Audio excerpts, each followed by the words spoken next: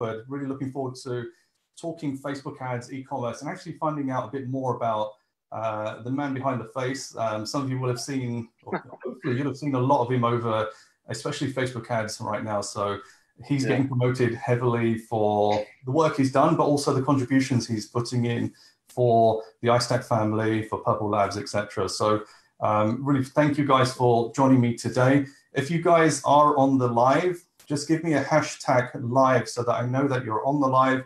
And also, if you're looking at a recording, hit me with hashtag replay. So if any questions do come up, then I know that you're either live and we'll answer them as we go along, or you're on the replay, and myself and maybe Nick, if he gets a chance, will come back and answer those as well. So I'm going to dive straight in and kind of kick this off. So first of all, if you don't know who I am, I'm Deepesh Mandalia. I run these interviews every few weeks just to try and get an expert in. And actually, for me, I get people on that I'm really looking forward to speaking to that I can learn from as well. And if I can learn from someone, then I'm sure you can too. So thanks for joining me today. It's 9 o'clock in the evening here in London. And actually, Nick's over in Barcelona right now. So his time zone isn't that different, which is pretty cool as well. How are you doing, Nick? Actually, I'm good. Actually, I'm in California right now. So time zone is... Oh, you're coming to Barcelona. Very different. I got it. Correct, yeah. And how's your 4th of July going? Very office filled at the moment, but I have plans. We're definitely going to go drink some beers in about 2-3 hours when things kind of calm down. It's pretty hot right now. So once we get over the heat, I want to relax in the backyard.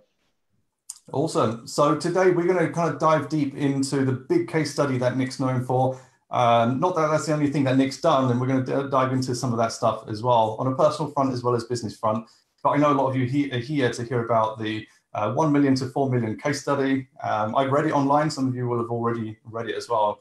It's pretty awesome. You know, I've done scaling. I'm sure a lot of you have as well. And actually to do that in such a short time period and such a huge risk of getting it wrong is insanely stressful. I can't tell you how difficult it is when you're in that moment of literally everything going on around you. And I'm sure Nick will share this, but you know, when I've been in that experience before, you come out of it and you're just like completely worn out. And people from the outside think, you know, you've done the scaling, it's all great, etc. But it's really, really hard work. So we're going to dive into a bit more of kind of how Nick and his team managed to do that in kind of this next hour or so. So I want to kind of kick off by asking Nick for you to just introduce yourself and kind of who you are. Yeah, I mean, I'll talk quickly about the scaling thing. It was, in hindsight, probably the worst decision for an actual business to do, but I can't wait to talk about all the way through and what me and my team had to kind of go through. Me, my team, and the brand, right? So since it was agency work, there was a big connection that we had to actually, we had a lot of long calls, a lot of contracts signed during this period, but it was a good time. But for me personally, going back, I actually did not start as a digital marketer. I was a professional athlete, living the true dream, the number one dream I had, which is trying to be a pro soccer player in America, which, as you know, is not our ideal sport. Obviously, we graciously bowed out of the World Cup. I like to say we did everybody a favor because we knew we were going to win the whole thing this year, obviously. So tell me about the soccer, because like I'm a big football fan. I support Arsenal here in the UK. Hopefully no one's going to dial out because of that. But yeah, you know, like how did MLS happen? Man, so in the traditional model of how you succeed in America is you go to school, you're a youth, and then you play in sports or you have extracurricular activities. Some people do music, some people do dance. I was all in on sports. I have an older sister who led me in that. I have a younger brother that followed me in that. So all we did was I'd go to school and I played soccer. But in my area, so I'm in Southern California, the demographics where I'm at is Hispanic, whites, blacks, Asians. There's a big mix. But I got into it really early, about the age of 9. And I was the only white kid on the team. This is the brutal honesty. They're like, "You're the goalie. You go be the goalie." I was like, okay. If I want to play, I'll do whatever I got to do. Probably the best decision I ever got because of hindsight. It's the last person to win. It's the first person to lose. So I got real comfortable with being like the reason why things went wrong or the reason why things went right. So it took me to all the way through my schooling. I went to university. I went to Berkeley. I went to St. Louis, and as soon as I got an opportunity to really play pro, I mean, talk about delayed gratification, dude. My entire life, like we call it in America, we became sports poor because all we'd spent our money on is like private training, gear, etc. So me and my mom growing up all the way through, I was like, okay, like this is a goal. Like we've invested in this. Like I've dedicated my life. Like the only way this works is if I sign a professional contract. So I put in, it took me till 2013 where I signed my first contract after college with the LA Galaxy. That's my home team. That's got the Beckhams. It's got everybody there. So that I hung my hat. I was really, really excited. But what I realized is that life for me, like it sucked. It was 3 hours a day of work. That's all it was. It's like you show up to the field, you do your thing, you leave. And now my brain, since I'm so used to, like I had school, I had relationships, I had internships, I have playing. My plate was always full. And now I only had focus on one thing. I was going crazy, literally insane. I was like, I can't do this. So I got very, very fortunate with, as I was starting to coach, I was introduced to a CMO of consumer products at Pepsi. There's a division here in Lake Forest, which is in Orange County over here. And I was sitting in meetings with very highly paid CMOs around the table of how do we sell more syrup, right? So this is an industry that people don't fully understand is the way Pepsi and Coke make money at selling to restaurants is by selling syrup, just a bag of syrup. And they were trying to get like us. I'm a 90s kid, I'm 27. So trying to get millennials in that door. And I was sitting at these tables with people going, what's this Facebook thing, Nick? Should we post pictures? I was like, if you want to relate to me, like you need to post Instagram pictures. And they're like, oh, of course, let's do that.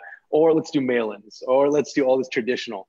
And I was like, nah, this is not the business for me. I'm trying to convince people. It's still hard to convince people that they need to spend on Facebook. Wouldn't you agree?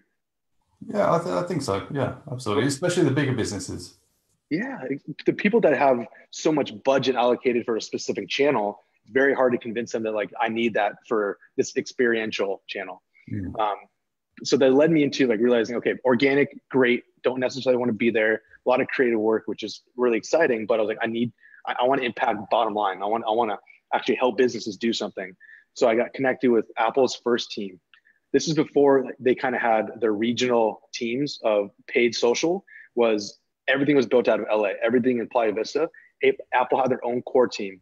So we were responsible for millions in spend, and the targeting was the US. The targeting was the UK, AU, NZ. Like there was no real strategy because they didn't need to be. The Apple, like it was literally repurposing TV ads and throwing it. And I did about a year and a half of this, or close to a year really. And I go, dude, this is not like, this is cool, great reputation, great name, but I'm not impacting. What is my value to this team other than like, here's your report, not my thing. So then I got very like, after this was like my first step is direct response. I need to learn how to do this. Great guy's name is Jake Schmidt. This is right when the fidget spinners came around. Okay. This is the very first opportunity I had to kind of show like, oh, I know Facebook. I can figure this out. Jake did about $14,000 in like 2 days on an Instagram post on fidget spinners. And I was like, yeah, okay, Facebook, here we go. Give me a creative. Let me do something. So within the first a month and a half, it was 250,000. And after 250,000, we realized that we fucked up. I'm sorry for cursing. We completely messed up. I didn't know what Chinese New Year was. I didn't know that like you can't get product no matter what you do, right? So I'm sitting here going, oh, I'm scaling. I got $3 CPAs all day. You're not telling me to turn this off. So we're just continuously selling, moving. And if anybody knows, that was my very first scale, 250K. And within the two months we were live. It is still live today. We're in big box. We have relationships with Best Buy, Target, Bed Bath & Beyond. But I'll kind of get into it as I moved away from it. But that was the biggest headache where I was like, wow, anybody can scale and make money. But if you have no infrastructure, if you have no means of processes to take care of that customer from ad to product, you're ruined. It's so true. And, this is where Facebook are actually now stepping in to cut down on this, right? And, this is like the whole reviews thing. And a lot of people have said, it's the death of drop shipping. Actually, it's not just drop shippers. It's actually all e-commerce will come under this banner. But, like I keep saying, like if you keep the user happy, then Facebook is happy. And they'll reward you with low costs and great audiences and stuff like that. And if the user's not happy, they will complain. If they don't complain to your store, they do complain to Facebook, and this is screwing a lot of people up.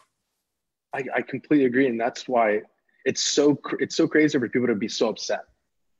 Like it's funny to me talking the people that haven't been in necessarily building a business and they're like, Facebook, you're so expensive. Like I can't run my business. Person, brother, miss, you didn't have a business. You just got very lucky with one single product and you didn't have the processes and plans to build after this. So it blew my mind. So as soon as Fidgely went away, or as soon as I went away from Fidgely, moreover, I met Tim Bird. Tim Bird is a great teacher. Tim Bird, I learned a lot of what it needs to be done, the hours put in to like structure accounts and scale. We were handling 6 or 7 brands, minimum spend about 100K a day, 100K a day. It was going crazy. I had no idea the actual processes needed to scale with multiple products across multiple brands, because scale means different things, right? It's not some person might just want a single lifestyle.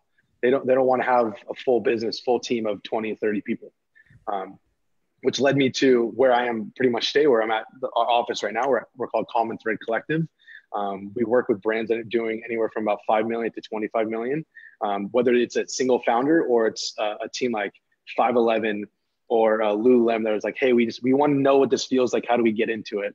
We're really focused upon that much. And so when it kind of leads me into what happened last Q4 with Pup Socks, I don't know if you want me to get into it right now or what, but. We'll get into it shortly. So I just want to make sure everyone's hearing this on the live. So if you heard it before, hit me up with live if you're hearing this live, and we'll come back to questions and just post them in, and we'll come back to your questions for Nick on scaling e-commerce in Q4. And actually, one of the key reasons I was so keen to bring Nick in is I don't think some people realize how big Q4 can be. So Q4 is the end of year. It's October, November, December for e-commerce. Some people are coming into it first time around. Some people are veterans, coming in 2, 3, 4 years. I've been in e-commerce now since 2005. I've had this like Groundhog Day every single year, and it is tough.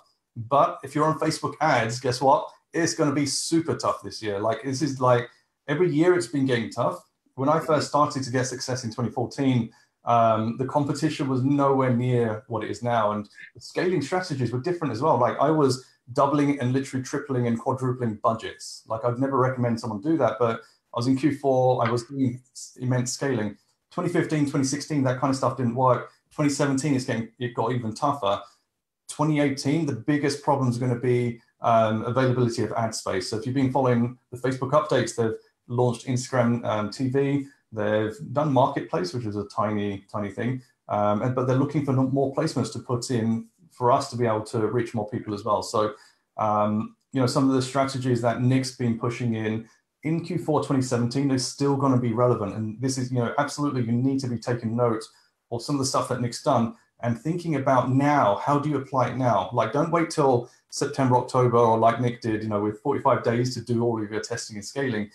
You should be doing that now. Like use July, use August, use September, test as much as you can, get your positioning, your message in place. And then when October and November comes, be ready for that scaling. So if you are on the live, hit me up with live, hit your questions. If you're on the replay, hit replay and questions. Either myself and Nick will try and get back.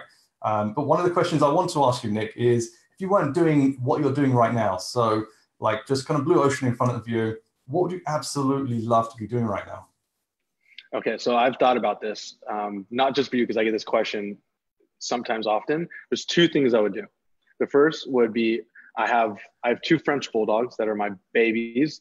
I literally have them tattooed on my arm. Not a great decision, but I did it anyways. Commitment. But I would be growing. I would love to be a breeder. I would love to be an ethical breeder and having multiple little French bulldogs running all around me, because they're basically miniature pigs with really big bat ears. So they're just snorting and farting, and they're so funny. But that would be a side if I can do it. Or it would be really, really focused on a coffee shop. And the reason why I really believe in a coffee shop is because my missus has a physical clothing store. And that clothing store, when I look at it, because we don't do any online marketing for her, she does organic posts. And she has this relationship with her clientele they know she gets new product on Tuesdays, right? They know that she can text them and they have a relationship, and those AOV and LTV that she doesn't really think about that we live by is through the roof. Like I'm talking thousands and thousands of dollars. I'm looking at her Shopify because her POS is linked up to it. I'm like, your repeat buyer rate is like 80%. Your AOV is like $2,000 to $3,000. And it's that human connection that people so crave because everything's so digital, right? Everything is so instant that I can order it and get it from Amazon. But there's something about the relationship that you can build and still work in. So by having a coffee shop, I feel I'll be the middle between caffeine and working online and digital, and it's bringing in the outside for that they can still be connected. Obviously, I'll have the best Wi-Fi in the business to make sure everyone gets things done. But coffee shop is definitely the next play for me. Awesome. So I want to ask, so I was going to ask how you got into Facebook ads, but you covered that off. You talked about learning from Tim. I'm keen to learn, keen to know, like, how did you actually learn Facebook ads? Because this obviously comes up a lot, and there's lots of free stuff out there, lots of paid stuff. I'm keen to kind of learn about your journey into learning Facebook ads. Definitely. So I had my first touch of platform with Apple. Obviously, we weren't doing any of the tactics or the moving and grooving with it. But the actual second time I started pulling levers was on my own Fidgely. So Fidgely was a lot of trial and error and a lot of like mistakes. I think there's no easy way to do it. Sorry, there's no instant course I tried. I am Blueprint certified, didn't learn a damn thing through it. I loved it, but it's no. But when I got to Tim's and I had my hands in multiple brands, it literally is the philosophy I have is usually it's ready, aim, fire. My philosophy is ready, fire, aim, because you have to have a good assumption of like, okay, I understand the marketing basics. If I put this out in front and then you just continuously do postmortems, right? So if I'm looking at it as like, why did that just work? Okay, I think this works because these variables, then go test the variables. You don't have that idea when you're just starting out because you're so overwhelmed with what is bid cap versus like auto bid? Like, why do I want to overbid when I'm only spending $30? Like all these little intricacies, there might not be a defined reason why you're doing it. But if you can think through the reasons as to what happened, like after you see your outcome, then you can usually backtrack into an answer. So it was the short answer is I have guys on my team that get so pissed. They're like, what would you do? I'm like, I go, test it. Well, how do you think about this? I'm like, test it. Because there's no, I'm very, very good at being wrong and fixing it quickly. Like, I'm not going to assume that I know everything, but I definitely know the basics and I definitely know the structures of where it should go and determining whether that's going to work or not, kill quick or scale. It's so true. And, you know, you talked about curiosity there. So that's such a big thing about actually getting your head around how Facebook ads work. And I've met people who technically are completely on point, like far better than me. They know the inner workings of how Facebook works, but they don't have a brain for marketing. Like they're not thinking about how to connect people. And I think that's a lot of it does come back to testing because often you're not your ideal customer as well. So you have to use hypotheses, you have to test this creative, this message, this flow, actually just see what sticks as well. And I think that kind of hits the nail on the head about the ready, fire, aim. Just start testing and then get your aim right. That's such a good analogy. Yeah, you're absolutely correct because if like I'm not, there's no way I can sit here. I've spent millions of dollars. I've helped 29 brands to date. And of those brands, maybe like 20 are still here. So I've lost plenty of times. Even my own projects I've lost at. And every single time I go back, I go, there's so many things I would have done different. Like I wish I would have known this, but you don't know it until you buy that data.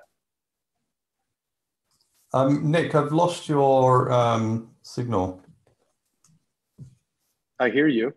Ah, I'm not sure if it's my side or your side. Are you back on? Can you hear me? Yeah, I got you loud and clear. Ah, awesome. So just on your point of learning, so let me ask you, like, what's the biggest learning from that Pup Socks experience from last year?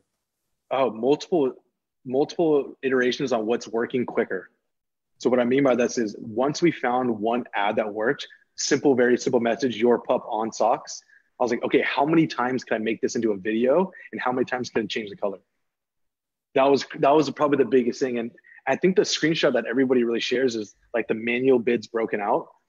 This isn't a new concept. Like that's why I blew my mind when I think you said you're like, this is something that I talk about often. I'm like, yeah, I know. The people that are in it should be talking about this because what makes up the reason why an ad is specifically performing better when it's a $50 bid or an $80 bid is a combination of four things, I firmly believe.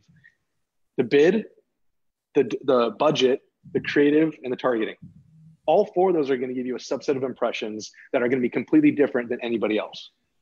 And then the extracurricular add-ons are going to be how engaging, how great is this content, and like you said, like relevancy score, right? If you're on point all the way, you're just going to keep winning. So even with, I was getting on all the ads you saw, they're not pretty. It's definitely like a red brick with text. But who cares, right? It works. That's it.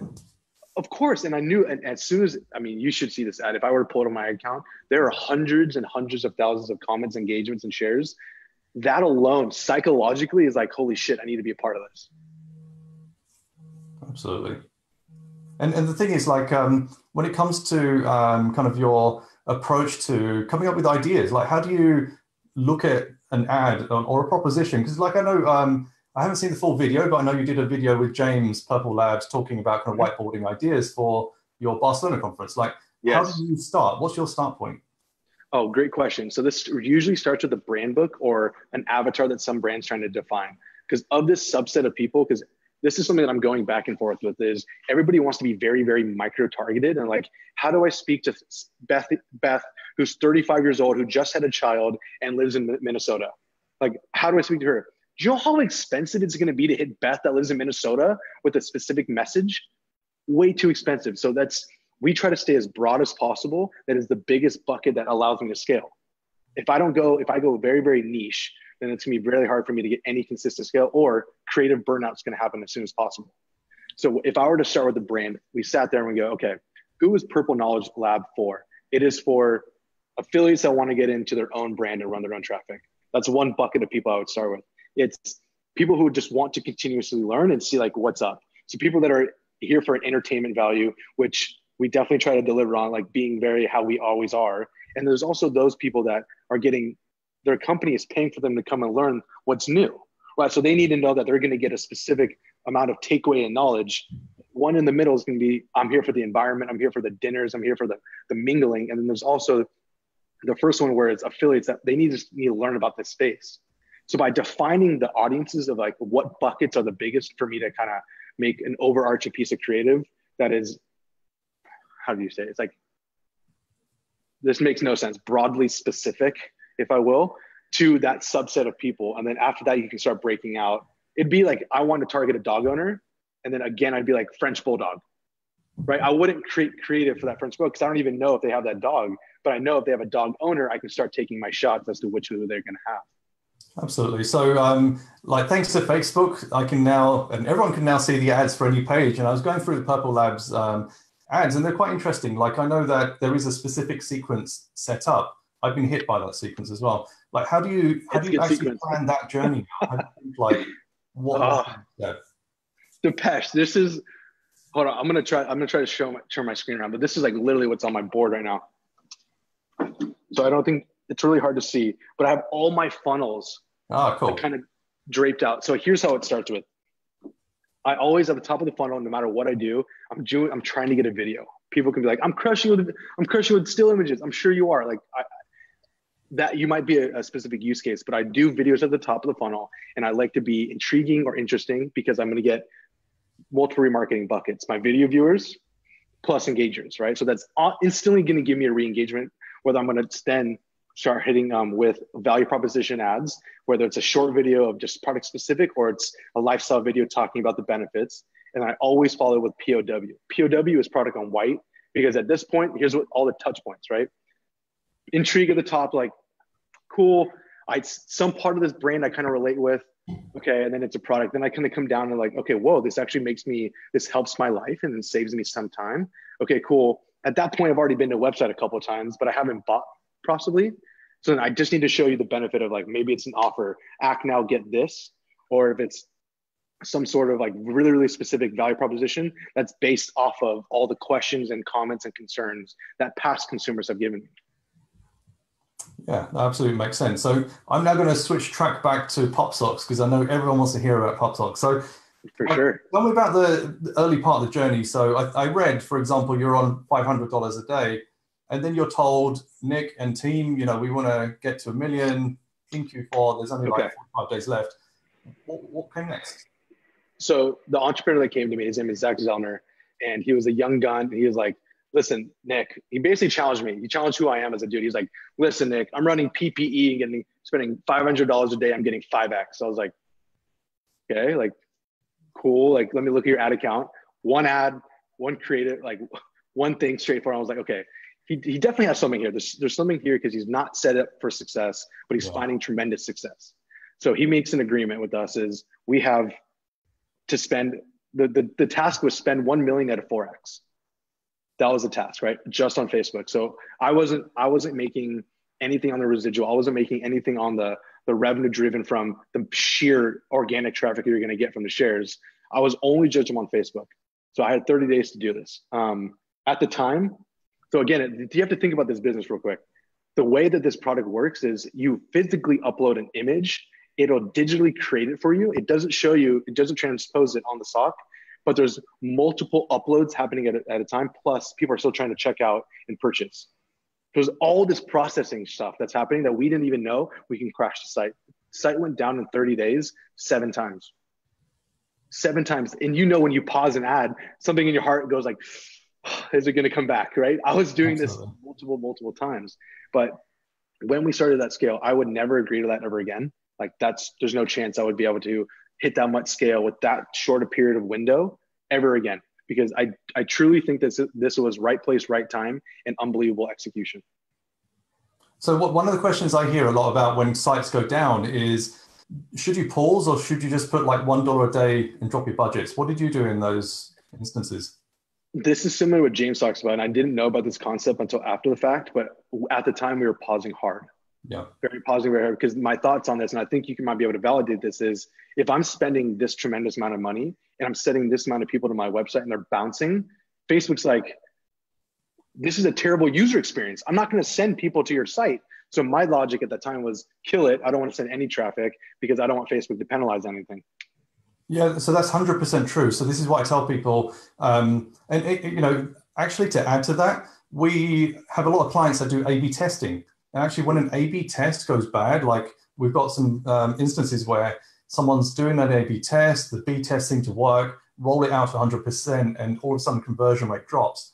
What happens is Facebook thinks that it's doing a bad job. So it tries to change its traffic to give you different traffic. And that really screws up the whole, your whole performance. So first of all, absolutely yes, pause it if you've got some big problem on the site. But actually what I've been thinking about more recently is reducing the budget down, like reduce it right down. If you've spent, let's say, I don't know, a couple of thousand already a day, then just limit it to 1,200 and just let it cap out. Because then what Facebook does is it doesn't see it as a hard stop. So I don't know whether Facebook will see a hard stop as a negative sign as well. But if the budget ends, I think that's a different scenario. I completely agree with that. I think it's the safest way of not like shaking it too much. And on your, so once you restarted the ad account or even the ad sets, did you max out the same budgets again, or were you kind of on reduced budgets? So we would always go right back to where we started, and we'd probably deal with about 1 to 2 days of poor. Yeah, absolutely. You don't know how it's going to act. This is sort of the same thing when your payment goes down out of nowhere, or you have disapproved ads that shouldn't have been disapproved. It takes a little bit to kind of get back into it. And people always like, oh, bro, that you're so woo-woo. No, it really does affect things. It does. And so you hit payment caps, right? So how did you deal with that when you were scaling so fast? And how did you get Facebook on board and the billing and accounts and stuff like that? So actually, this was a great play we had. This was right before Black Friday. It was like a couple of days before Black Friday. We had Zach wire Facebook $2 million. Awesome. He's like, I had to do it. So I had 4 ad accounts at the time of running because the credit cards would keep going down because obviously you've never put that much money on your credit card before. So we were constantly getting hit. So I had 4 credit cards and 4 different ad accounts. And I know what everyone's going to say, same pixel, 4 ad accounts. Everybody used, I think you and I had this discussion of, is it reporting multiple times between like a payment, or is Facebook going to over report on purchases and it's not going to know which one to go to? And I came to the conclusion, and please call me out if I'm wrong on this, is if Facebook's reporting purchases that aren't necessarily happening in your cart or on through Shopify, through whatever you're using, but you're still profitable, that just means Facebook's giving itself data to continue to optimize for you. Because even if it's over reporting, it's still technically reporting an optimization. Yeah, absolutely. So I did speak to Facebook about this, and the feedback is, first of all, being the kind of black and white response is, oh, you should not run more than one business manager, more than one account, more than one pixel, whatever. But they did say that from what they've said about the data, it will assign it to the right pixel.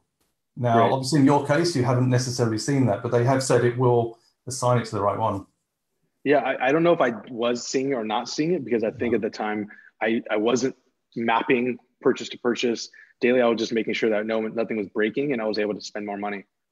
Absolutely. So talking about kind of scaling up then, so at what point did you think, right, you know what, absolutely, we've got something really good here. And at that point, what did you do? Was it literally just budgets and bids, or did you also do anything with ad sets? Because I know you had your winning creative, but what else went into that?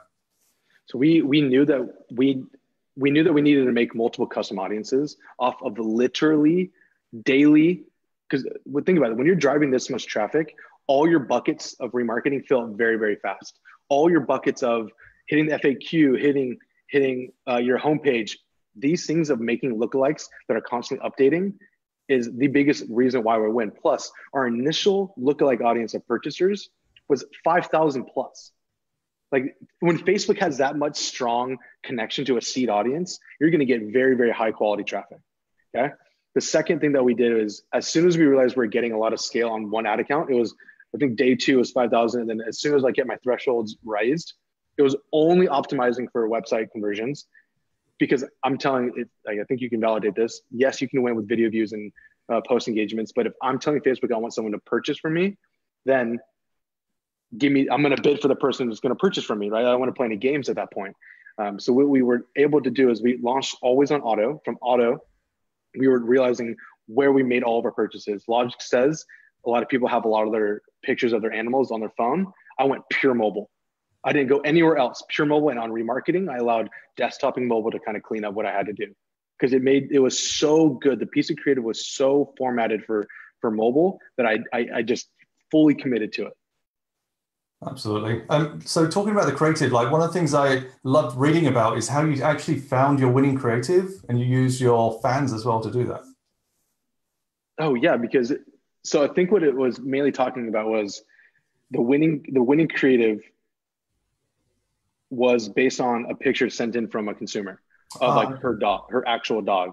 And so the thing about the product like this is it provokes virality. It provokes someone who wants to share a picture of their, because when you pull on, like, if I were to market to any audience, tends to be women that have children, and it tends to be like young dudes that want to make an impulse buy, and it also tends to people who love their pets. Because you can ask anybody in the States, maybe by you too, is I spend much more money on my dog if he's sick than I spend on myself. Absolutely. So if you're talking about an emotion, these people are definitely going to purchase it.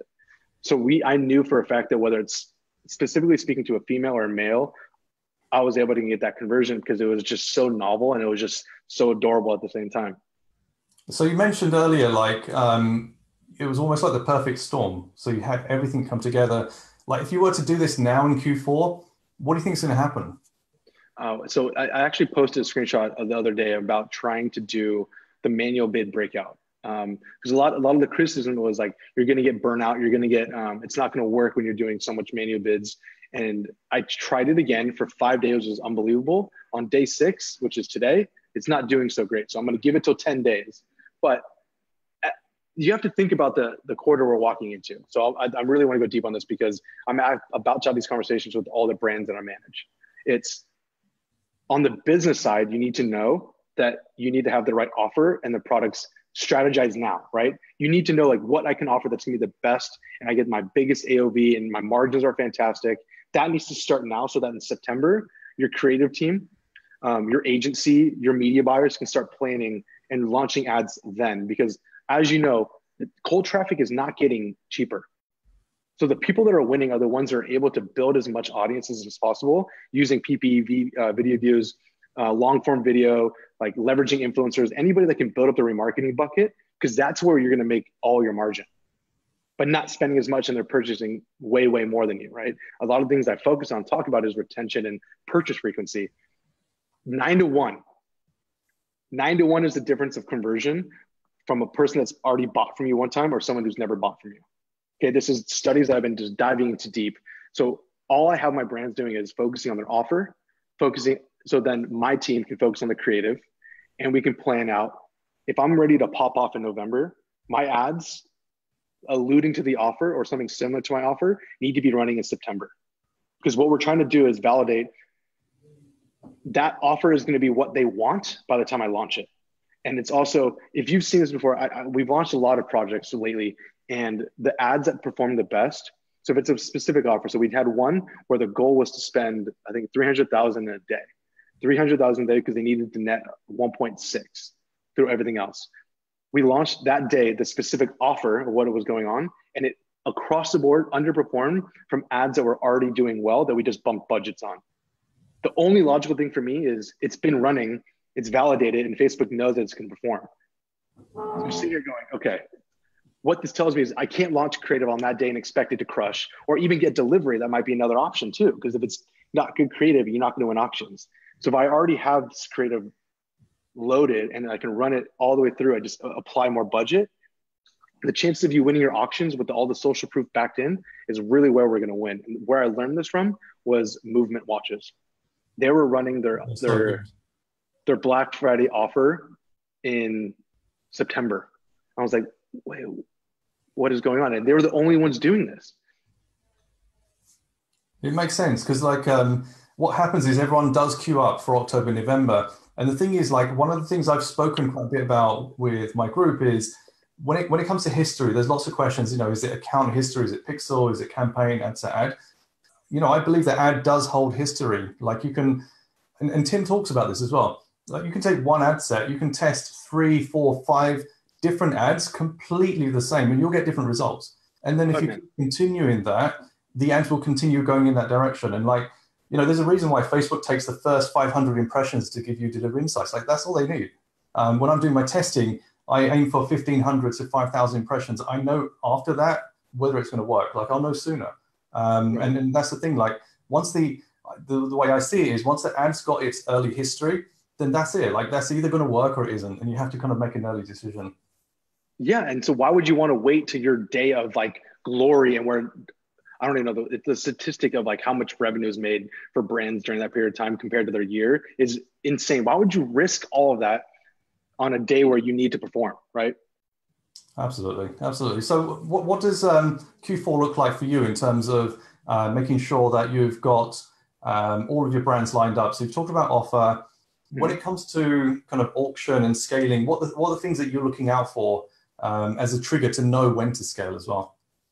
I think it's going to have to be having high budgets from the beginning, because what we messed up on last year was a lot. We went wide. We went a lot of $50 to $100 ad sets, and as soon as think about it, if it's going to perform well and you just slam the budget, Facebook already is pacing for whatever the budget you've allocated, right? So I know I'm making sure I work with my brands and let them know, like, guys, this is an opportunity we need to spend.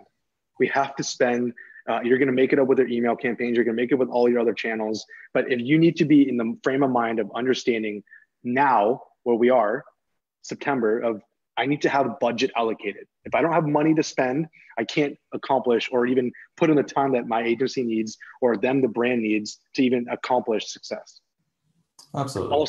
Also, this is something I didn't get to talk about a lot, but we're lining up influencers. Right, like a lot of people don't focus on this, but where we found more scale was we were running through people's pages. Like we were running, and I know Facebook, anybody that works at Facebook, they frown upon this, but we were running massive dollars through I Love Dogs, I Heart Dogs, talking about the same offer, because all you're getting new audiences that you don't have to pay for. So and that is why, so like now if I can line up my 3-month access to their Facebook page, start testing, get their creative, their content running. It's just multiple angles of people, different subset of impressions, different point of view, different person I can speak to on the consumer. It gives you the best opportunity to win. And it also gives you huge credibility as well, which I think a lot of people miss out. Especially like if Pup Doctors come up and there's I Heart Dogs and they're promoting it to their, I don't know what, million fans, then they're going to think, wow, this is endorsed. I'm going to take this. And this is, like with Facebook, they've now launched this kind of influencer panel where you can actually find influencers. Yep. Facebook are taking this seriously, and they're going to hopefully move from Facebook into Instagram and just help us out, because I think that endorsement part, you've got social proof for the ads, but then if a page is promoting you and you can get there early, then that's going to be huge as well. Right. There's two things why people make decisions on buying something: a recommendation and a price. Right. So if you know that your price, this is the best price you can offer, all you're missing is that recommendation, whether that's social proof on your ads, whether that's a UGC or an influencer talking about it. It is the fundamental framework of trying to find success. Absolutely, absolutely. So in about 5 minutes time, we're going to go to questions. So I'm just going to go through some shorter questions. First of all, like, how do you spread the time between learning and applying? Like, that's one of the biggest challenges I think most people have, is how do you get that balance right? I don't think I've found this balance yet, because I think it might just be the time I'm in right now, because I do have, like, I have the iStack event coming, I have the AWE event, I have Purple Knowledge, I have my teams to run, I have the brands we still have. Right now, I can honestly say that I am extremely overwhelmed. I am looking to find the balance. I definitely think it's sharing as it goes, right? So I pop into all these accounts, ad buyers, ecom, like Purple. I jump in all these because answering questions, a lot of what people need is just reassurance as though they're on the right path, because they can't see it, right? Like, you've spent dollars. I know you're an entrepreneur. You've built businesses. They need to just validate that they're doing it right, right? So as long as they know that they're heard, that's where I know I can kind of break through and give them the confidence to it, because it's really just, can they be understood? Can they feel confident, keep moving forward? And that's really the biggest help I can give them. Absolutely. Now, talking about kind of fast scaling, how many people are actually involved in that kind of 30, 40-day period? How many people are kind of either doing media buying or creative or whatever it is? What do the kind of team look like? Yeah, we have a team of 6. So our team of 6 is made up of myself, 2 buyers, and of those buyers, they do write copy, and then an account manager that's managing relationship between client, and then my designer. So we keep these pod systems so that they're really specific and they're not kind of shifting between too many clients. And that way, if we do need an iteration, we're going to keep going. And I think a big question of why we didn't launch more creative is because if it's working, I'm not going to touch it, right? That's like the biggest thing, is like, you ran with just this ad or a subset of about 6. Yeah, because it worked. If it didn't work, I would have tried more. Absolutely. And your team is 6. How many accounts would you look after? Good question. It is, right now we're trying to find the balance, but it's currently 9. Yeah. We sit with 9. Cool. Okay. So I'm going to go to questions. So if you're on the live, hit me up with the questions with #live for Nick, and I'll kind of pick those out. I've got one here from Keon.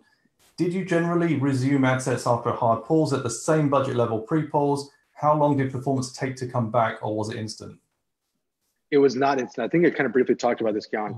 Was, we put it on as fast as possible, and we were understanding that it's going to take a day to 2 days for it to feel as though it's back to where it was. And if it didn't, it's really clear to see that when things went wrong, and then like 2 days before things went wrong, 2 days after, we realized that, no, we got to get rid of it and kill it. And at this point, there's no need. Like, you can learn so fast if you're knowing what metrics to look at.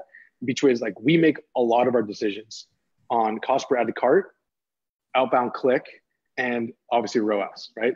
Someone's asking me, why do you look at cost per add to cart? It's depending on how your site's set up, it's the #1 leading indicator of what success is going to be in your purchase funnel. Absolutely. So I can't, because I honestly, I can't wait to make an argument of like click-through rate and CPC don't mean anything anymore, because you can have really, really cheap clicks and it's bad traffic, or you have an expensive clicks and it backs out with great traffic. So we're trying to look at different decision-making, and the most steady of all the brands we've been able to pull in is cost per added cart is a leading indicator of like, is this going to work or not? Absolutely. And actually, I think, an interesting point about that, because I'm 100% with you, is that it works across different AOVs as well. So like when I'm running e-com sites with $25 AOVs, $100, $500, cost per ATC is literally always the common metric that I can best optimize to as well. So I completely agree with that. And I was actually going to make a point, because I set a lot of my automation rules based on that as well. Do you use automated rules? We do. And I'll have to do a plug for Reveal, because I absolutely love Reveal. Absolutely. I know. I was on your when you guys did your webinar, but no, it's Reveal it's unbelievable. Like the things you can do there. What I have not good enough to do yet is they set up specific rules of scale. Like if it hits these metrics, addition, dupe budget, and that is something I really, really want to dive into. But we make a lot of our decisions on cost per added cart, as well as those initial clicks within a dollar amount spent relative to AOV. Absolutely. Another question from Keon: were you mostly running WC optimized to purchase, or did you have a mix of optimizations when you ran your scaling in Q4 for pup socks? I.e., did you find that optimizing to earlier funnel stage also worked as intent during gift season, being kind of so busy? Great question. So Keon, I know for a fact that all we did was website purchasers. That's it. That's the main thing we optimized for. We did run PPE and video views, but the budget, like if I were to actually look at where all the money was spent, it was conversions, because the simple thought process is if I want someone to buy, I'm already going to reach out for people to buy, because there's been plenty of times where I've been burned thinking I'm bidding for video views and I'm trying to convert them. They never came in as buyers anyways. So I focus solely on conversion. Absolutely. Interesting question from Kerry. How did you adapt to the incredible PubSock success? Did the agency already have solid systems in place? And how important were those systems to the success of that account? Okay, so I can speak to two systems on the brand side for Zach, as well as how we had our systems here at Common Thread. Common Thread systems were not as built out as they were at that time. And this was literally less than a year ago. But it really was an overwhelming period of time where it was myself and Vincent very, very focused in the ad account. And everybody knew that the opportunity we had. So it was kind of like hands on deck, 24/7, like social never sleeps kind of thing. At this period of time, like we do have rules set up in place. We give people boundaries, because I know for me, I can't stop working. And I don't even want to call it work. I want to call it living, because this is like, it involves every aspect of my life. Like Deepesh, you can answer this, is we're in these groups and we just constant communicate at all times. But at that time we had no boundaries because we knew the opportunity at hand. So sacrifice was the number one thing we had to go for. But now it's actually a very, very thorough process of who's checking at what time, what boundaries we're able to spend, like don't communicate to me at this certain time. And obviously our testing and our communication between clients is very streamlined and day specific. Cool. Got a question from Ray on retargeting. Did you also retarget ads? I'm not quite sure what that means. What was it? And maybe the question is, what did the retargeting campaign actually look like? Got it. Okay. So for the retargeting campaign, since we didn't give us we weren't trying to win with brand at the prospecting level. We were really, really focused on remarketing. We were very, very focused on direct response marketing. Apologize. The words we had were really focused on the same type of creative, different colors is a variation that we only changed the remarketing, and it was limited time, moving fast copy. Those would be the biggest variations, because think about this, you don't need to convince someone what's like a dog on socks is. The biggest pushback we got was, whose dog am I going to get on my socks? Which to me absolutely blew my mind. Like, your dog, you put the dog on the socks. And it was really hard for people to see, because when you upload your image, it didn't populate on the sock. So that was our remarketing, was mainly talking to your dog on socks. Put your dog on socks with a different color. If I were to do it now, it would be so built out. We have different types of prints we would show, different dogs that we know that's the majority of uploads we would show. We will be segmenting audiences based on specific breeds and see if we can get really good hits on. Like, this Q4 is going to be very, very intricate based on what we learned. And how did you kind of do your day, not parting, but how many days after adding to cart or visiting the page? What did that flow look like? So this is something that I've been trying to go back and forth on, depending on how, there's two ways I envision this. You have larger buckets of 10, 15, 20, 30. And what I'm looking at is I'm looking in GA depending on what their repurchase rate is going to be. So you can see the drop off after they've seen an ad, they've purchased in GA. I'm making a decision on those first set of windows. The only reason why you would make multiple, I guess, buckets of people is if you realize that after a certain amount of days they're going to come back and purchase, or if you're trying to change the offer. So if it's 1 day remarketing, I always have 1 day add to cart, 1 day initiate checkout, that there's no offer there. But as soon as I start seeing that people are dropping off at day 15 or 20, that's the first time I'm introducing act now 15% off. And as soon as I get further away from any action, I'm really either, if I want to give up the margin, or just say like, they're too far from my purchase funnel, let's just go back and try to keep acquiring. So I think what's going to be interesting is, I don't know how many consumers are going to know that you can go to the page and actually see all the ads that someone's running. And if they see an offer, like, what's that going to do? I mean, I don't know the answer to that.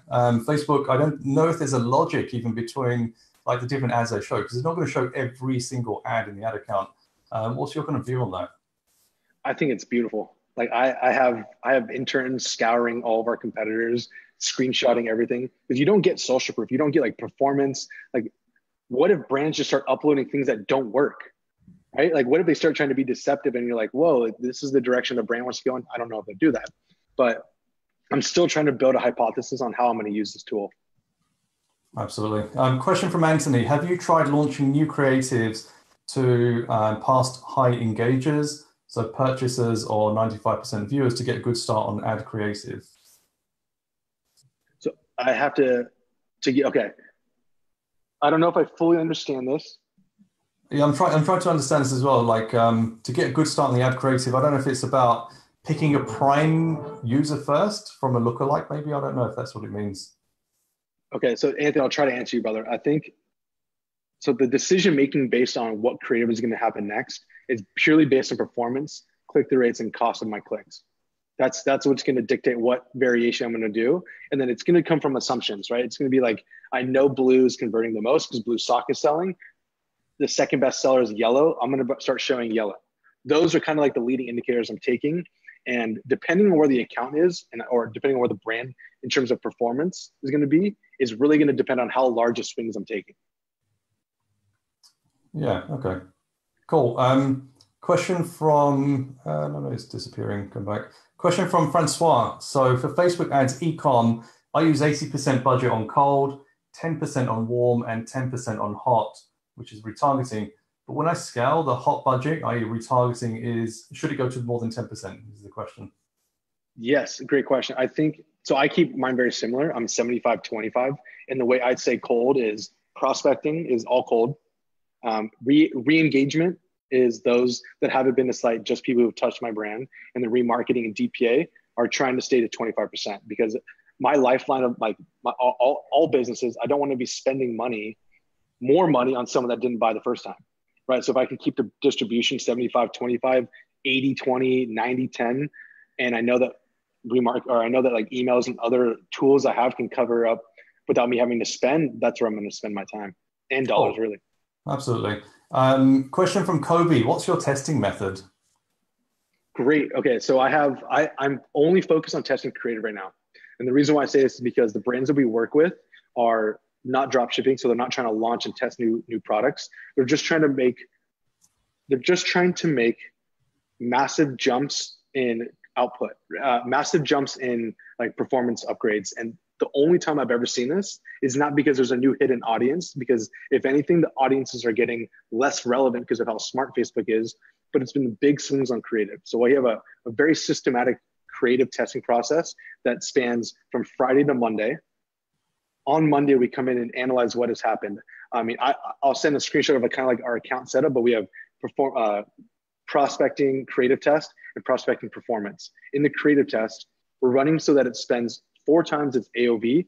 And the reason why we chose 4 times AOV is because that is enough dollars for us to see based on what that product is, to make it a good assumption of this isn't going to work. And this is only running for a period of times to broader lookalikes, 2, 3, 4, 5, because those aren't the ones we're getting mass scale at, because my 1% is always going to be our best performing creative off our purchasers.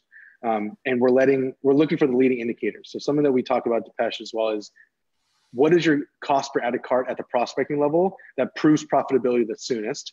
And then you do that again at re-engagement and remarketing. But a lot of our iterations is driving from the prospecting level, because what you start realizing when you launch a lot of creative at cold is you're getting different responses to that. And if you're getting a lot of responses to, say, persona A, then you need to start building out specific, what would you say, like re-engagement, remarketing based off of what that persona A is going to be. Absolutely. A good question here on post-purchase retargeting. Do you look at that for Q4, and what does that look like in terms of the duration, the offer, and kind of how you package that up, I guess? Yeah. So this is something that I really want, that I'm currently spending a lot of dollars on for one brand in particular, and it is in the fast accessories audience.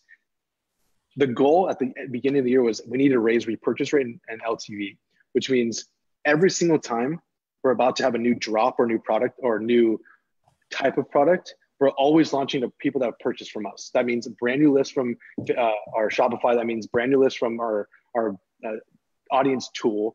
And we're launching that offer to people that have already bought. And the reason why we're doing this is because it's always cheaper when you're remarketing. And those audiences, we've already spent so much money and they've already proven to purchase with us. So I want to launch all new products and offers to people that have already bought from me. Now, the one thing that you really need to track on this is if you're spending more than like if you're spending them profitably, even though it might show like a good return on that time on Facebook, you might not want to put that offer in front if you're not getting the profitability is what I'm trying to say. Yeah, absolutely. One of the interesting things I accidentally tested a few Q4s ago was forgetting to put my exclude list of existing customers. And so after purchase, obviously people were getting hit with the offers and messages, but actually that had a positive impact because people were liking, sharing, commenting, and saying how great the product was. Have you tried anything like that before? So I think what you said is you launched, so we excluded every step of the funnel. Cold, we're excluding purchasers, et cetera. Yeah. But we're launching. We forgot to exclude purchasers from the whole funnel, essentially. Right. So essentially, the reason why it was successful is because these people have already bought from you. There's a new product from you that they had a good experience with. They're going to buy again, right? Mm-hmm. That's the logic behind it. So I rather just make sure that those existing customers are by themselves and they're purchasers and they haven't done anything else, and I can just put the new offer in front of them. It's the same as a post-purchase upsell, because you're saying, hey, you've already bought from me, you spent from me, before you've seen the product and whether you can make a real decision if you want to stay in my brand.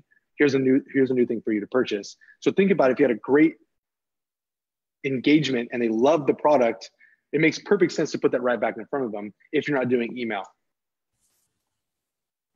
Absolutely. So it's actually, we've come up to the 1 hour block now. I want to respect your time, but Nick, do you have any more time for questions? Yeah, I would love to stay. If only if they want to have me. If they don't have me, I'll say I'll go have some beers for the 4th of July. So I want to see the hearts. Where's the hearts thing is on that side. I don't know how, what your feedback is on what you've heard so far, but actually I found it really, really insightful. I love speaking to people that have been through similar experiences and also experiences I've not as well. And I find it enriching. It's so powerful to actually learn from other people, regardless of what level you're at. Like if you're at Nick's level, my level, any level below or above, I believe you can always learn from other people. And like one of the questions that I did pose was about getting the balance right between learning and imparting. You know, I would love to learn more. Like I'd love to read more books and things like that. And it is really hard to get the balance right. But these kind of sessions, they're super, super insightful to get some kind of more case study, more ground level experience back as well. So cool. I'm going to take another question then. So cool. Let's do it. Question from AJ. How many custom audiences and lookalikes do you use? Is there a lot of overlap between your ad sets at scale? Yes, there is significant overlap at ad sets at scale if I'm not excluding. So if I'm running a 2%, I'm excluding a 1%. If I'm running a 3%, I'm excluding a 2 and a 1. Yes, you're going to get overlap eventually, but until you get up to that point, I don't know how long it's going to take. Depends on your budget. But short answer is yes, you're going to get overlap. The amount of audiences to me are unlimited. You have video viewers lookalike, you have engagers lookalike, you have that broken out by day. You have the tool that I use, which is glue.io. You're able to plug it into your Shopify. Shopify will spit out your highest spending audiences, the person that only purchased once, twice, 3 times in the last 30, in the last 60. These audiences are something that you can populate yourself in Shopify when you think through it, but they're so valuable because someone that spent $800 on a lookalike or $800 and you made a lookalike versus someone who spent once with you at a $25 range and a lookalike, those are 2 different audiences that give you up to 10 audiences. Absolutely. Got a question from Naveen, got quite a few questions. I'm going to try and get through a few of them. So have you developed internal templates that help you scale through multivariate testing quickly?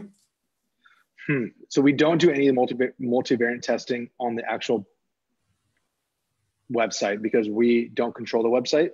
If I had my own brand, I would love to be doing multiple MVT testings. But after Depesh kind of just mentioned, if you're running an A/B test and you're getting a bad experience to consumers, maybe I might have to hold off on that because it might just be a death sentence.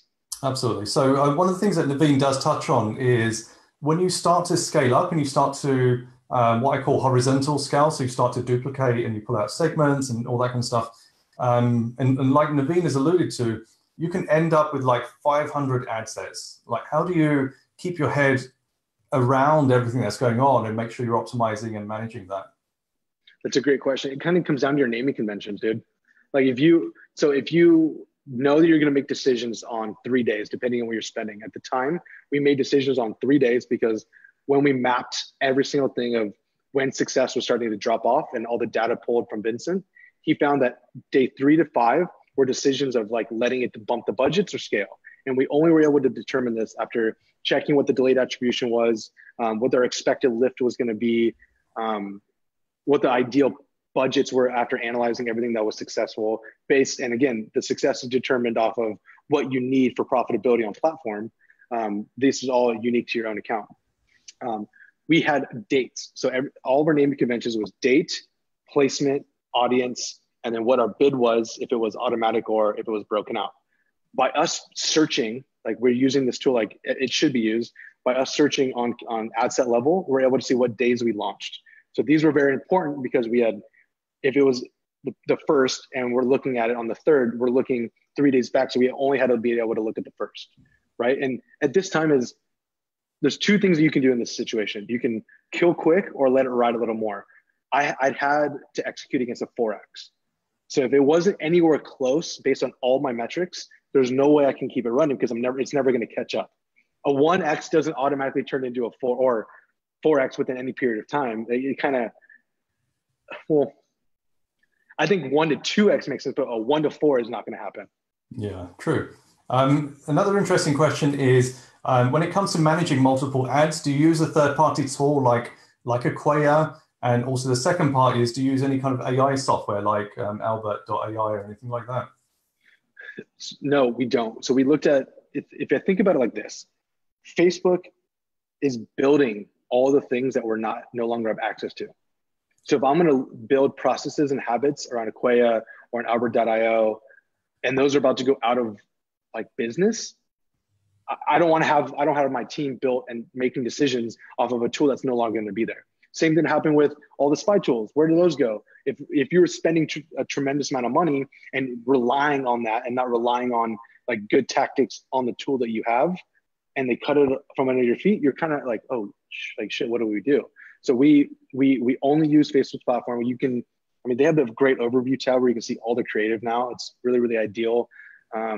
If you're looking at throughout your funnel, like you should be able to navigate Facebook's platform. It's great. I think it's great.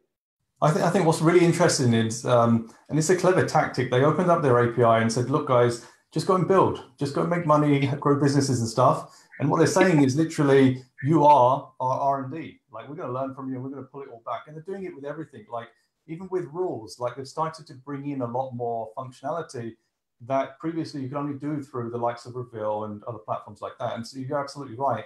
Slowly, they're bringing it back. But there is one tool which I doubt they'd be able to replicate is Supermetrics. Like, I don't know if you use metrics or do anything like that. Like, when I manage multiple accounts, even for one client, multiple accounts or whatever it is, the amount of stuff that you can do with Supermetrics is insane. It just pulls all the data out, get it into your database, whether it's into a Google Sheets or Data Studio. Like, that's one thing I'd love for Facebook to actually provide, but at the moment they don't. I can't see them doing that as well. Okay, so you're right. I definitely use Supermetrics. I don't, but my data team does. And think about it, because when you have so much access to brands, like the reason why we're so valuable, this is honest truth. The reason why we're in the position we are is because we have so much more input of data and so many more brands that single brand owners are never going to have. Just plain and simple. They don't have access to it. So it's our job, our duty to take all this data and be like, okay, this is what's actually working. And these are why we make decisions on this. Absolutely. Absolutely. The question on mentors. So besides Tim Bird, who else do you study or look to for advice or guidance with respect to Facebook marketing?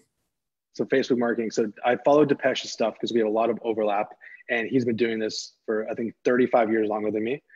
despite my beard being much more full. Actually, I actually spent a lot of my time in groups. So I'm in the Facebook Ad Buyers group. I'm in the Purple Knowledge Lab group. I'm in Ecom Empires with Nick Peroni, and I'm in a lot of sides like Slacks and mastermind groups. And it's really a matter of like going back and forth on it, because I actually got challenged with this today. His name is Jason Akatif. He kind of came at me. He's like, Nick, I'm seeing your pictures everywhere. Like, you're gonna turn into a guru. Like, what is wrong with you? And I'm like, listen, I have access to data that people don't have, and I'm in this 24/7. And I talk to the best in the game. I need to be able to share this with other people. And in these groups is where I like to share it, because it's more people. So whether I talk one-on-one or I talk to 1 to 1,000 or 2,000, it makes much more sense for me to disseminate all my information and all my tests that I'm doing. So I don't follow a specific person. Sorry, go on, D. Yeah, I was just going to say, there's one group you missed out, the Facebook Ads Experts Academy, which you are in as well. Yeah, okay. I am in this. So we have, sorry about this. That is where we spend time in. And it's really just like, you just, hey, this is working for me. What's working for you? Absolutely. I don't agree with you. Like, I think this is it. And in this world, it's a matter of like, you have to have a firm belief. And until someone can kind of convince you otherwise, you stick to it, because no one else can say you're wrong. Yeah, absolutely. A question on the PubSock ad lookalike organic post PPA. Are you still using this method for conversion campaigns? I'm not sure what that means. I got you. I got you. So the reason why we had to use this ad, so we launched, Zach already launched with the PPE. So it already had all this social proof. So I took existing posts and then I made it into a conversion campaign. So the only reason why I would do this consistently today is to build up remarketing audiences. So if I'm launching the PPE and video views, in my mind, I'm not going, I hope I'm profitable. I want that. I have a finite budget to spend there, but I'm using it as a tool to make sure I'm monitoring what my remarketing and re-engagement audiences are doing. Yeah, that makes sense. So a good question here is, what was the agreement when running ads through pages? Did they receive a cut, or did you pay on impressions? Great question. So right now I'm trying to do multiple deals, because Facebook Watch. Facebook Watch is getting insane amount of organic reach, and the people like the BuzzFeeds of the world, the Fuck Jerrys of the world, the people that are doing these massive content plays with really, really good traffic, because we're running for multiple, 5+ minutes. I'm trying to do deals. And the way these deals make sense to me is 2 different ways. Typical affiliate percentage of revenue through their link, or I'm going, listen, I'm going to grow your audience. I'm going to put my ad dollars, this brand's ad dollars, behind your page that I can then give your audience that this makes sense. I'm not going to, if a person has no eyes, I'm not going to partner them with my glasses brand. Okay. So it makes perfect sense that if I'm going to match my product to my influencer and then start seeing like how they lay up to their ideal consumers. Because as soon as you get access to their audiences, you can see the breakdown, the demographic breakdown of who they are. It's very, very simple to be like, hey, I'd love to give you a percentage of spend for access to your page. By the way, I'm growing your Facebook page with my dollars. So your audience is going to grow, as well as I'm going to give you either a flat fee or, like I said, a percentage of spend. Cool. There's a question on glue.io. Is it GLU or GLUE? I got you 1 second. It's GLEW.io. Guys, I can't stress this enough. Like, this is the most amazing tool, because it counts. Like, I have no affiliated with them. I use it for all my brands. I tell all my brands to get this to them. I have no link to push, I promise. But this pulls so many audiences, and it's free for a period of time. I would just log it into your store, take what you need, and then like get your credit card off. And I know it's not the right thing to say, but it's going to give you such an edge in creating audiences, and it just pulls all historical data from your Shopify. Cool. Anthony's asking, what budgets do you run on auto versus manual? No specific budgets. There's no real difference other than in peak buying times like PubSock, or peak buying times during high holidays, I want bigger. And the reason why I want bigger is because if it does start working, it's easier because Facebook already knows that you wanted to spend $1,000 versus you going from a $50 budget and you're trying to slam it to a couple thousand, but you might get shitty traffic. So if I'm really doing this methodically, it's based on my 75-25 distribution, my overall spend I have pacing for a month because multiple brands have different budgets. And then I start seeing, okay, if I'm expecting to kill a couple of these ads, am I going to let it spend to full exhaustion of the budget or not? So to answer it short, there's no specific budget for auto and manual. It's really based on what I can spend for the month and where we are revenue wise. Cool. Interesting question from Anand. So I know my view on it, but I'd love to hear yours, which is, do you segment different product categories across different ad accounts, or would you have multiple categories in a single ad account? Okay, so I did both. I've done both. When I was in hardcore drop shipping, we had one product per ad account, and this was based on, I really don't want to give a definite answer because I didn't do any postmortem. I didn't do any analytics on this, but it's so much more difficult on sheer just like time spent, so much more difficult managing multiple accounts for the same store, sharing pixels and like going through different creatives than it is just having specific campaigns. Right now, a lot of the brands we have, we're not doing a pillow and then a dog. Like, so those obviously audiences are completely different. Mm-hmm. I don't recommend doing similar products in multiple ad accounts because it's A, it's more work, and B, why? If you do multiple ad accounts, it's to help you scale and hit different audiences, because I do believe each ad account is going to, even though you might compete against yourself, to like what degree is that real competition, right? I don't think I can get that definite answer, but I would say if it's one brand, continue to keep all those things in it, and if they're complementary products, make your life a little easier. Yeah, I agree. So for me, the account discussions comes down to audience. I wouldn't go down product. I'd say, is the audience the same that's in this kind of multi-category site? If it is, then absolutely keep it the same. Or if you've got one store and you've got quite a different blend of audiences, then I personally would consider then breaking that out. Yeah, okay. I'm with you on that. I definitely get behind that. Cool. How much do you know about Shopify? So Ray's asking what your favorite Shopify apps are. I get this question often. Can I follow up in the group with like, yeah, absolutely. Because really off the top of my head, so I know for email pop, it's either between Privy or Just Uno. We're doing some cool tests with Privy based on running specific UTM tags on ads. If they land on our product page, somebody's going to get a 25% offer and somebody's not going to get a 25% offer. So we're kind of like split testing email pops. I don't know if that functionality is in Just Uno. I think Wheelio, although a fantastic app, everybody and their mom uses Wheelio. Yeah, there's a couple of things I would use for specific brands. I know frequently bought with. I know the Bold upsell, all of Bold's suite apps. Eventually, I think Shopify is going to build all this stuff, similar to what Facebook's doing, because we're seeing it. Those are the main ones I would use. You have to have a hello bar. You have to have some sort of offer at the top consistently. And then if you can get upsells at your cart, very, very important, because why wouldn't you do that? That's a free real estate. And Luke's for social proof or Yachtco. But again, I will follow up with everything, I promise. Cool. I love this question from Anch. I know you know Anch from the community. What's your beard oil choice, Nick? Oh, I'm trying to get a sponsorship from Wow Products right now with Ash. But Absolutely. my current beard products is called Lumberjack, just straight up Lumberjack. And that's the brand, yeah, Lumberjack. Awesome. So he's actually got a second question as well. Did you use any custom parameters on top of regular reporting from the pixel, like any intricate custom parameters that got reported back to Facebook, which you use to create custom conversions and get better traffic? Short answer is no. I should have. I really, really should have. We would do it. So how we're doing it now is by persona. If when a brand comes to me, they're like, our person is Sally, Jerry, and Jimmy. All three of them have different personalities. They need to be spoken to specifically, and they cannot overlap.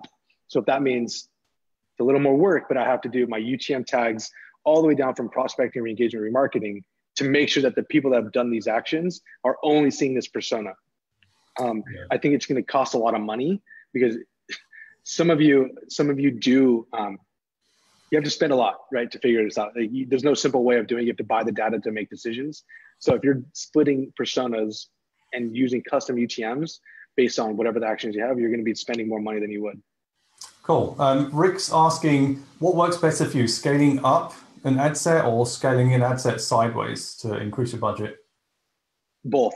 I don't think I'm agnostic to all of it. I think you're going to have multiple options you're trying to enter. And I think we've touched on it multiple times. If I have a bigger budget and it's working, it's very easy for it to continue to work. But if I have a very, very high converting audience at $50 to $100 to $200 budgets, and for me to put into $1,000 to $2,000, there's no promise that it's going to hold performance. Yeah. Okay. Question from Kerry. Nick, do you fancy taking on my pet-centric e-com store as a case study? I love case studies. I joked about the other day is I work for case studies. I want to be pushing as much budget and proving everybody else wrong through different tactics that I'd like to take. And I can't wait to continue to talk about all this weird stuff I'm doing in accounts. No one believed in breaking out manual bids until it's like, oh shit, that worked. Well, I wouldn't say no one. I'd say probably 99.9% of people. Okay. I'll say the next. Okay, so this is a test that I am really, really excited to try. So since we have multiple access to influencers, we are aggregating all of their audiences and making it into like one lookalike.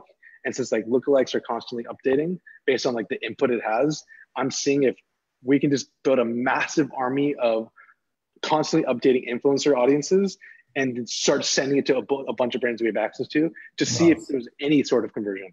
Nice. Look forward to that one. Question from Naveen. When you're instructing your creative team, what 4 questions apart from these are you asking? So who is this for? Why will they stop? Why will they click? Why will they buy? Wow, that's a really good question.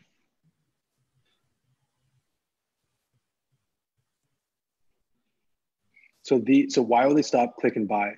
So I'd argue that who is this for, and kind of then it's kind of why will they stop and click, and then why would they want to buy? So if I can keep it problem solution focused, will they stop, click, and buy? I would argue that those are the same person, because if they're clicking and if they're stopping and then they click and they click and then they buy, those are going to be the same actions leading to the same outcome that I want. If I'm going to develop specific creative for who is this for, I would have to go down to like what is the brand's value propositions? Like why is this product here and what is it trying to solve? And if that is not one specific person or multiple people, then I'm starting to ideate around what could pain points be? What is a friction point of purchase? And I'm excluding price, right? So at this time, obviously price is a huge indicator, but what we're trying to solve is how do we speak into the right consumer when they've never heard of our brand? Because you have to look at it at 3 different areas. You have to look at it cold, warm, or hot. So if we're just looking at it cold, you're looking at the pain points based on like why this product exists, right? So for instance, Theragun. Theragun is a muscle relaxer. It's a gun that will solve muscle ache, right? So it's very clear that this could be used for doctors. This could be used for athletes. This could be used for rehab, right? Those 3 things. So you have physical therapy, rehab. Let's do 2, physical therapy and athletes, right? One's recovering, one's trying to perform. These audiences at a cold level, we're talking about very, very intriguing content, very, very focused content on these specific use cases of rehab or performance. And then what we're trying to get them to stop with is this image intriguing enough? Like, what is it a thumb stopper? Is it following the best, I guess you would say like transactional content etiquette, if you will? And those, I mean, I can go all day on what creative works or doesn't work, and then as soon as I get down to re-engagement and remarketing, those have to be based on what we just showed them at the front, at the prospecting level, and on the social proof that we're getting, on the comments we're reading, on the FAQs that we need to be building. Those are all things that we're speaking to on like the pain points. Cool. How much work have you done with Instagram stories? Have you done ads for stories, and kind of what performance have you had? So the word on the street is that they're pushing, similar to Facebook Watch, they're pushing to have great organic reach from swipe ups, right? Great organic reach from IG stories. The ads that we're seeing that are performing best right now are iPhone testimonials of past customers or influencers. And what I mean by this is literally guys and girls sitting here speaking to what they are, because it's full frame, it's full authentic, and it looks like it's actually native to the product. And that is what we're finding successful right now. I don't think it's really direct response focused at the time. And I have the data to prove it. Honestly, I just don't spend enough dollars there. Right? Or I spend enough dollars there that I wouldn't continue to spend dollars there over newsfeed or over Instagram newsfeed as well. Cool. I'm going to take a last question. So Ray says, what are your go-to tactics to warm up customers before retargeting them with direct response? So the biggest takeaway would have to be, I have to run them a video. I have to pre-sell them, because you can do it two different ways. You can pre-sell on the ad, or you can pre-sell on the page. So if I'm pre-selling, I try to take all my time and pre-sell and give all the value propositions upfront, cold. Because if I know they're taking actions after that, something in that video spoke to them enough to get into our brand funnel. So the main strategy I would do is bulleted lists of what your benefits are. A testimonial review with 5-star emojis are very, very great for intriguing someone to kind of look into it. And then leading with an offer, right? Sometimes I don't always promote a discount, but if there's a specific offer of spend over 75, get free shipping, that's a nice way of saying, like, we have a special offer if you spent X amount of dollars. Cool. All right. So that's us done for today. Really appreciate your time, Nick. It's been nearly an hour and a half of grilling you. Your brain's going to be fried. Probably going to need the water. But, you know, for me, it's been invaluable. I love these sessions. Loads of questions come in, lots of hearts, lots of likes. Where do people go now to follow you and learn more about you? Cool. So you can come to I am Nick Shackelford on Instagram. You can join in at the Purple Knowledge Lab group. My Facebook page is pretty, I think my face, will you comment my Facebook page somewhere? Yeah, I'll link it in. That's cool. Okay, I got nothing to sell, but I have a lot to give. So please, if you want to hit me up, I love answering this stuff. I live it.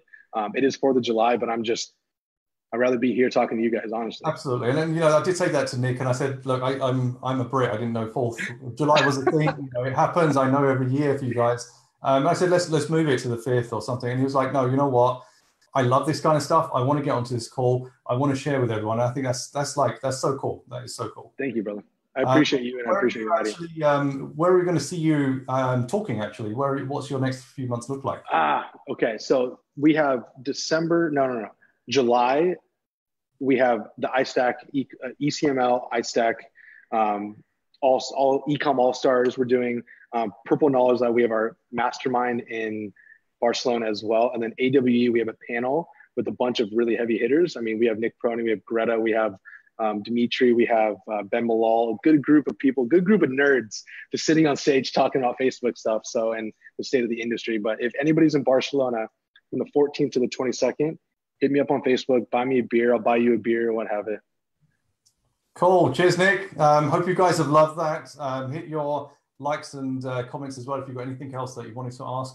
But again, thank you, Nick. I look forward to seeing you in Barcelona, and thank you everyone else for joining me. Enjoy your day. Bye, guys.